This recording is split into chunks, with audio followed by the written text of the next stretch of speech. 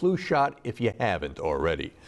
A Michigan man has pled guilty in Montgomery federal court of abducting a Geneva County teenage girl at gunpoint in front of her parents at their home outside of Slocum. 21-year-old Ezekiel Vang had previously met the 16-year-old on social media.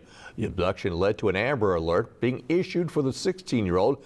Vang stole her vehicle, took the teenager across the Georgia state line, and several hours later got into a high-speed pursuit with Georgia authorities.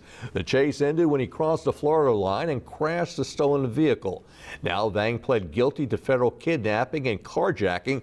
Geneva County Sheriff Tony Helm says Vang had previously been arrested in unrelated cases of becoming obsessed with girls that he had met on social media.